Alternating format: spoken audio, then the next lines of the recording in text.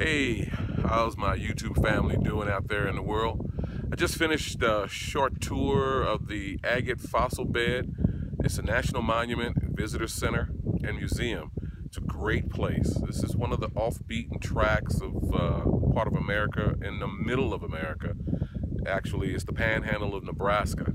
And it was really interesting to see how so many fossilized bones of prehistoric animals were found in a valley in this area. The property was actually homesteaded and became a ranch of a guy by the last name of Cook.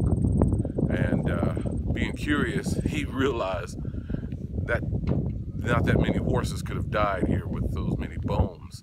And over the years, Carnegie out of the East Coast and a couple of other universities, including the University of Nebraska, became instrumental in excavating these bones and identifying them. They're still doing that to this day. Some of the bones have been taken around the world and shown as part of exhibits in museums. Again, not the void that I always used to call this portion of America when I used to ride the motorcycle across.